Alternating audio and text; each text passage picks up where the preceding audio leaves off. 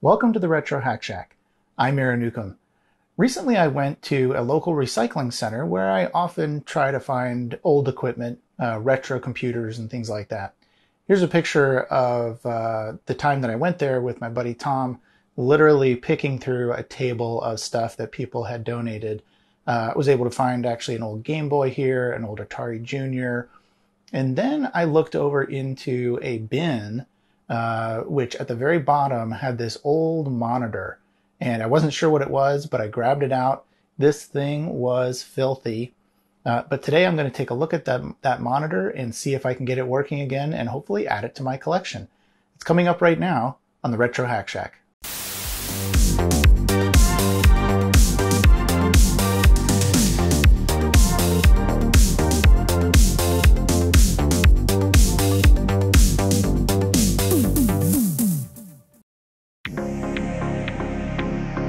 So before I started working on this monitor, I wanted to see if I could find out a little more about it. Original manuals and schematics can make fixing a monitor like this a lot easier. Unfortunately, several Google and forum searches turned up very little.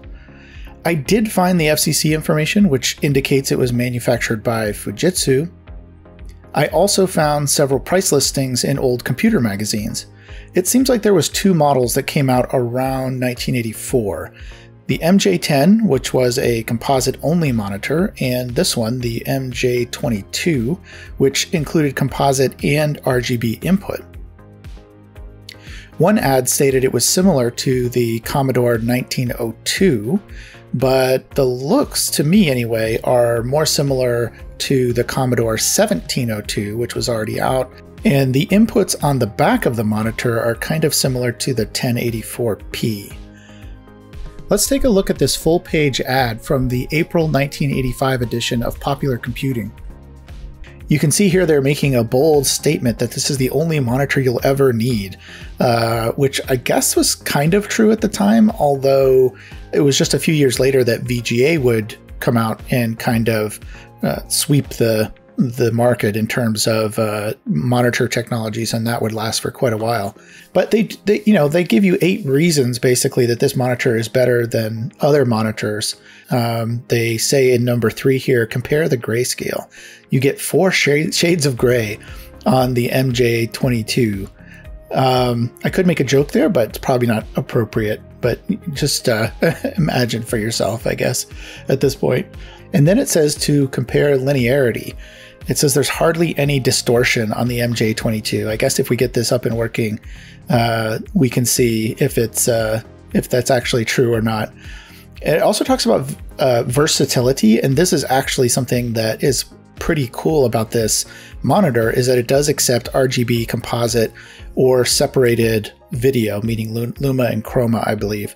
So that's actually pretty cool, and it would give it an advantage over other monitors that were either composite only or RGB only. So that's pretty neat. And then it talks about the screen size, which is also pretty funny now as I'm, staring at my, whatever this is, 26-inch monitor or something. But, at the time, 13-inch monitors were fairly common, and it should be a little bit cheaper, which is true based on the ads that I saw where people were selling both Commodore monitors and other monitors as well as the Teknika monitor. Okay, now let's take a look at the monitor itself. By the way, did I mention this thing was filthy? Because it is. It looks like it was stored in a barn or something. It's been thrown around probably during the recycling process, so it's got scuffs on the outside of it, lots of black marks, where it would have landed in a bin or something. In addition, the power cord has been cut off, and that's usually for one of 2 reasons. Either it was deemed unsafe at some point, like it blew up or something, and they cut it off to keep it safe, or they cut it off to make it easier for transport in the recycling facility, and I'm hoping it's the latter. Also, it looks like it's missing the screws on the bottom, and to me that's another sign that somebody may have been in here or taken it apart because it wasn't working at some point. On the front, there's a nice array of adjustments, including a switch between composite and RGB, which would be perfect for a Commodore 128, which includes both of those video outputs for 80 column and C64 compatibility. And in some cases, there were some games that took advantage of this where you could switch back and forth or connect 2 monitors, I believe, to play games. If you know about those games where you could switch back and forth, let me know in the comments below. And you can also see the video inputs on the back here. I'm not sure what RGB mode 1 and 3 are or what the difference is, but having the capability to separate the luma and chroma along with regular composite input and RGB input is actually really nice to have on a monitor of this era. Because I couldn't find the manual, I went ahead and ordered a cable on eBay that said you could use it to connect this monitor to a Commodore 128, and if it works, then I can document the pinout later.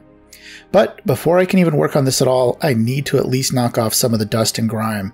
So I brought it outside and used a brush and some compressed air just to get through the first layer of filth before I started working on the internals.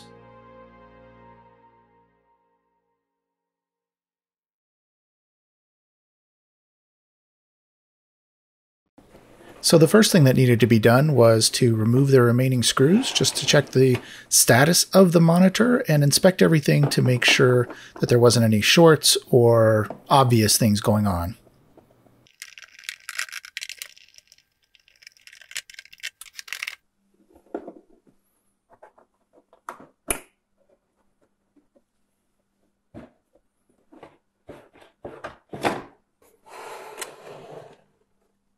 So at first glance, this board looks pretty good, but I did notice there's a 5 amp fuse right there. So that's the first thing I'm going to do is just see if that fuse is open or not. It's 125 volts, but it's only a 5 amp fuse, so we'll see. So I've got my meter. I'll take a look at that fuse, but really this board is pretty clean considering how dirty the outside is. Let's see if this is open or closed.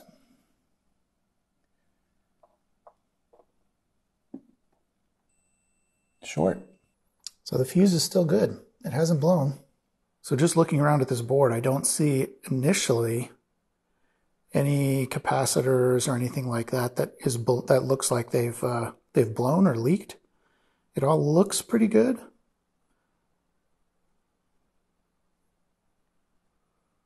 But you never know. I'm going to look a little bit closer, see if I can find any reefa caps or anything like that that looks like it might be damaged. So I really haven't found anything that sticks out. I did notice that this metal shield here is just a giant heatsink, and it's also holding the flyback transformer on. So I thought that was pretty interesting that they were using this as a big heatsink. I'm not sure exactly what. Come on, focus. I'm not exactly sure what part that is, but I will look it up and see.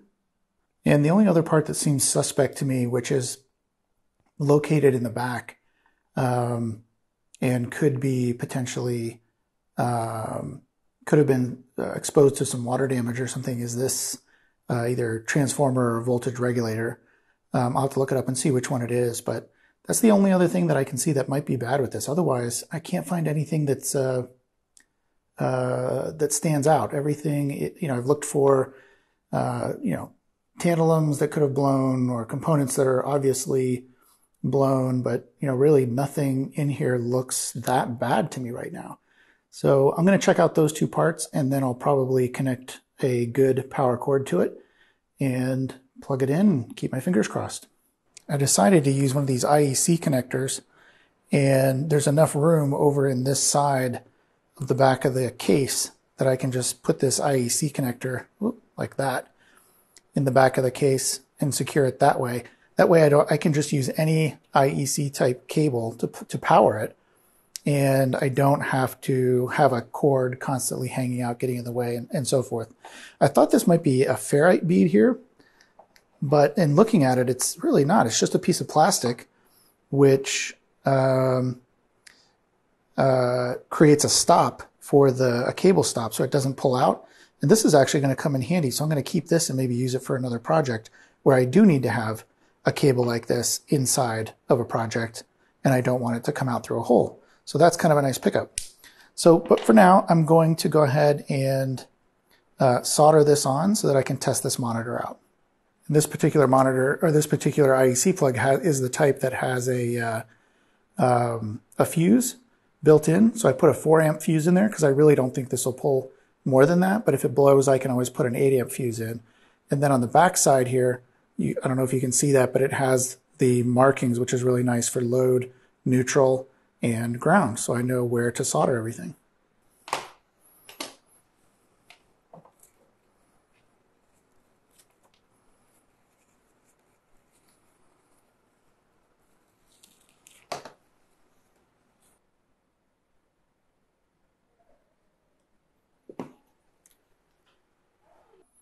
Okay, so I've got the power connected through the IEC. I've moved everything back out of the way. If I haven't mentioned this before, make sure you know what you're doing before you attempt anything like this. But I just want to see if I get a picture, and then I will disconnect it and definitely not be touching the anywhere around the tube after this point, or I will discharge the tube before I do anything else. Most likely I will just leave it alone and not do anything if it works. If it doesn't work, then I might have to discharge. We'll see. All right, I'm going to plug it in and we'll see if anything exciting happens.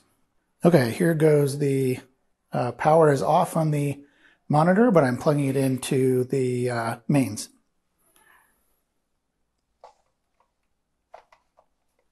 Okay, so the transformer should be getting power. Okay, let's go ahead and turn it on and see if anything happens. Oh. Definitely something there. Not seeing anything on the screen, although I am, the tube is definitely on. And I can hear the static going away.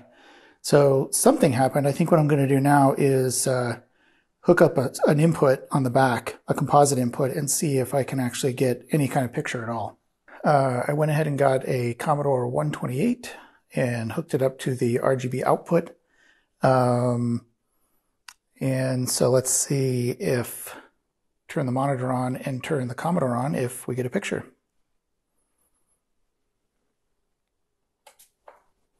Here we go. Oh, look at that. It actually works. It's working! It's working! All right, so this actually works just fine. You can type in a command here.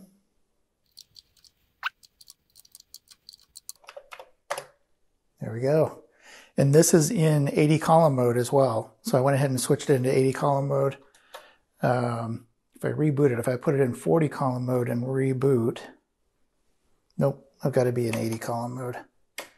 Here we go, 1985 Commodore Electronics, which is I think what this monitor was actually built for, was the Commodore 128 or something similar. It works with a lot of different monitors, but that is awesome that that works. So I think I should try composite out before I get too excited. Okay, so I just went out and got the first thing I could find out of the garage that had composite, and that is the Apple IIc, which I believe is also period compatible. Any composite should work, but I think the Apple IIc came out in 84, maybe 86. I can't remember. Right around that time frame. Pretty sure it was 84. And it does have composite out, so this should work. I'm just going to change this to composite instead of RGB. Turn it on. And let's see what we get. Look at that. Apple IIc right there. Awesome. So composite's working as well. Let's just go ahead and fire up the disk. I've got Oregon Trail here.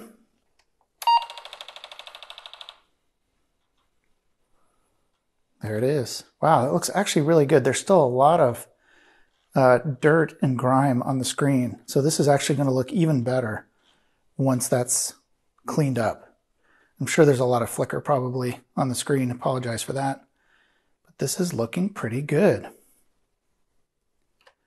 Travel the trail. I'm a banker from Boston.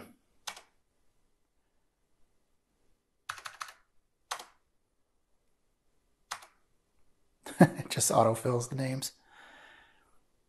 Are these names correct? Yes. Look at that. Not bad. Going back to 1848. Ta-da! So that's awesome. This actually looks a lot better than I thought. So now the only question is, can I get it cleaned up enough? I can't believe the only thing that was wrong with it is that someone had cut off the power cable.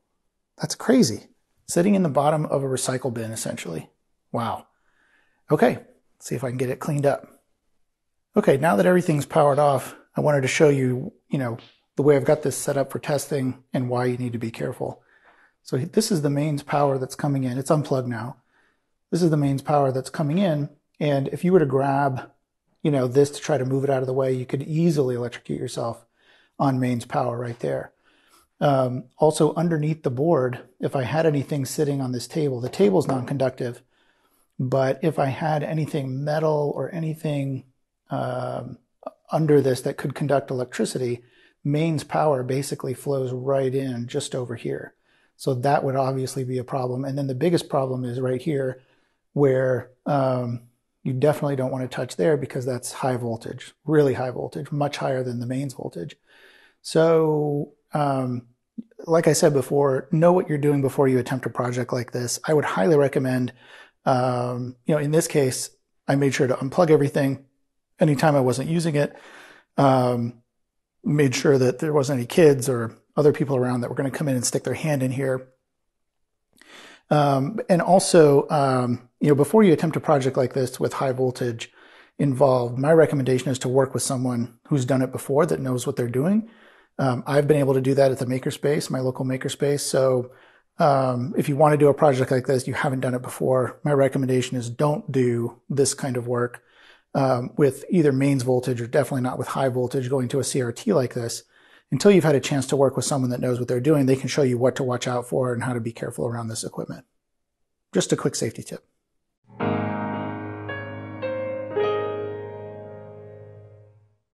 Okay, so I've got to figure out a way to mount this IEC plug in the back of the case. There's room for it, but the plastic on that case is a bit soft. And I don't know if you can see here, the amount of overlap on the IEC plug is pretty small in the top and the bottom.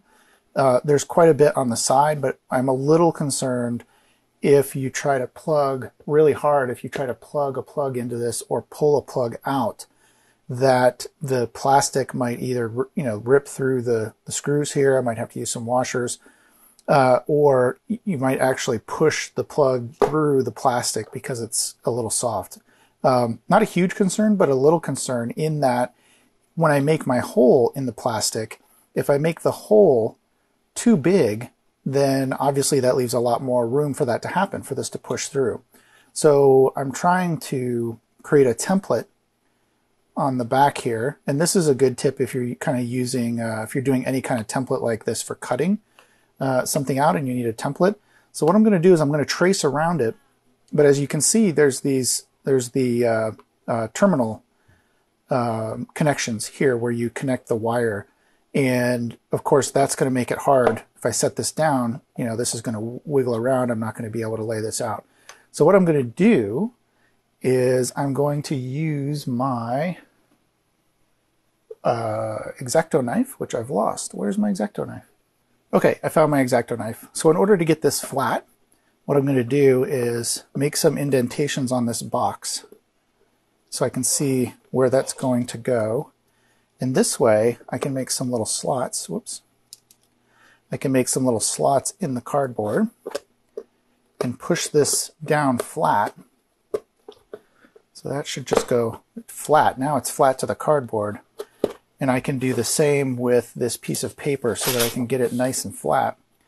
And then it'll allow me to trace really easily the around the bottom of this to make my template. There we go. Everything's as flat as it can get. There's a little tab on the bottom here, so it can't get perfectly flat, but this is going to be close enough that I can trace around this with a sharp pencil. So this line should be roughly the same size as this. So if I cut this out very precisely with some scissors, then I'll have a template that I can then go mark the back of the monitor case and use that as a guide to cut out with the Dremel tool, cut the plastic out and make this hole.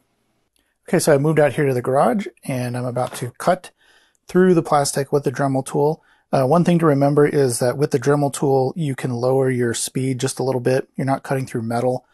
Also, wear eye protection. If you don't normally wear glasses, put on some goggles. And if you're cutting through anything that is could either put particulate in the air, like when you're cutting through a fiberglass perf board, for example, something like that, make sure you wear a mask because that those little particles can get in your lungs and become embedded there, and you don't want that to happen either.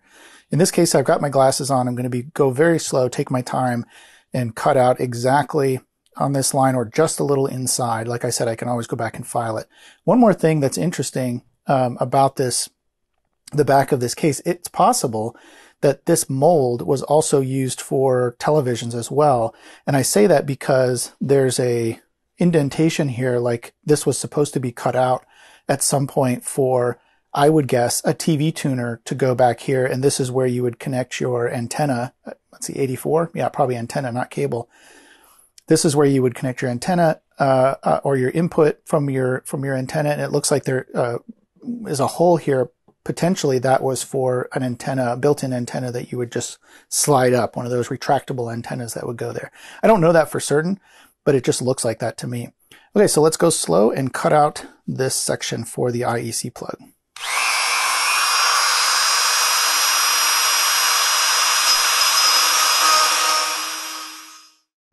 Okay, there's the first stab at the hole, and now I just have to go through and break off these melted plastic bits and do a little bit of filing, and that should be just about right.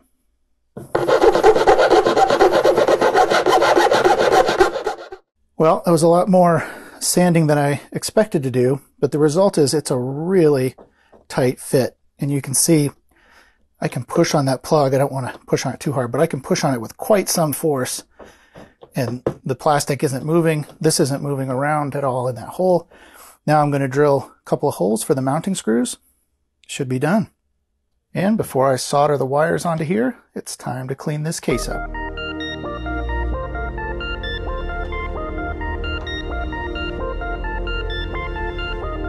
With all of these projects, I always start by removing any of the components from the plastics and then cleaning the plastics with warm soap and water. If you've never done this type of restoration before, you'd be surprised at how well just regular plain old soap and warm water does on these old plastic parts.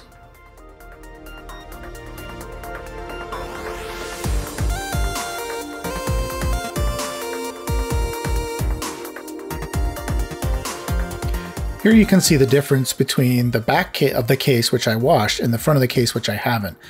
The difference is pretty dramatic already. I decided not to take the tube out of the front part of the case, just because it's kind of a lot of hassle, and I think I can clean around it without actually having to take it out. However, this sticker, there's got to be something done about it. It's really stuck down there, and I need to find some way to take it off. So I'm just going to put a little orange oil on this, let it soak for 15-20 minutes, come back and see if I can scrape off some of that sticker residue.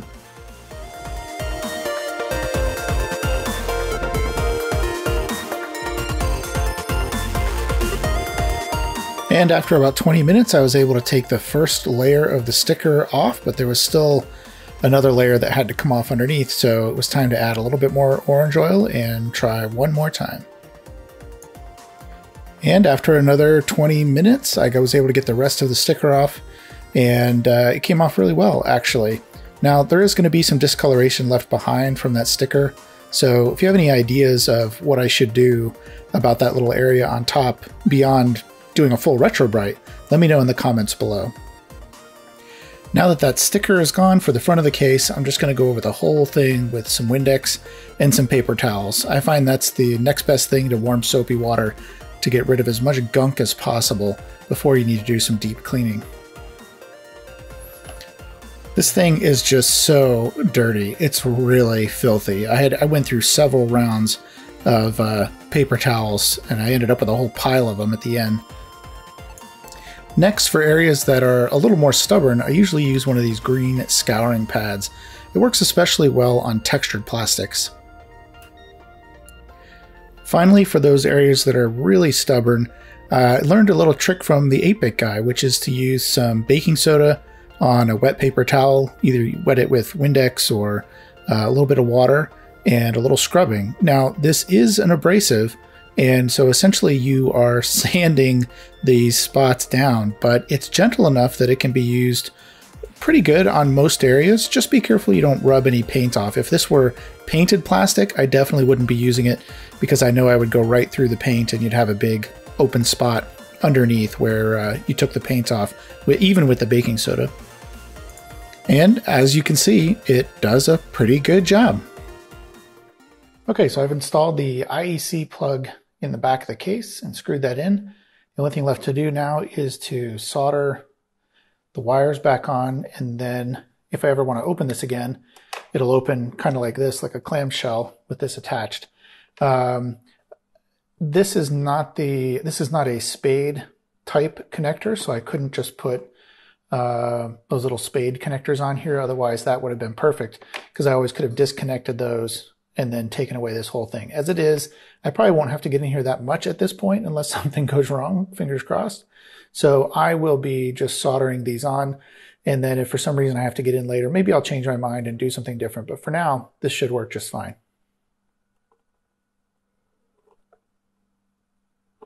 And that's 3. And those are on there pretty good. Nice and tight.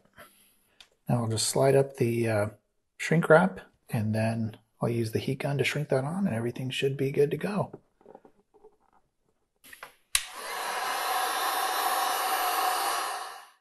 Okay, let's put it together.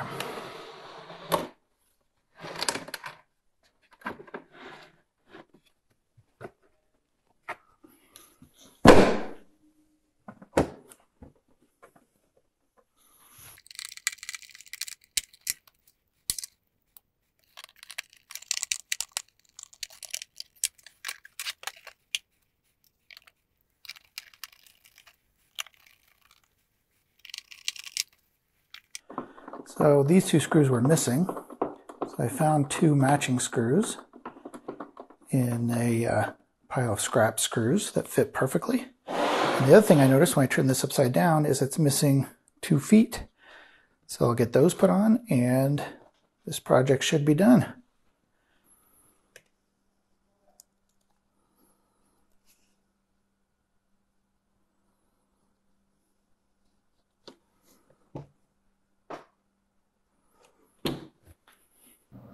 While I was putting the feet on, the other thing I noticed was this cute little bar that you can pull down to tilt your monitor up so you can view it at just the right angle. That's really nice. So just to remind you where this started, when I got this thing, I didn't even know if it was going to work. The power cord had been cut off and every single inch of it was covered in crud. After a lot of work and effort, this is the result.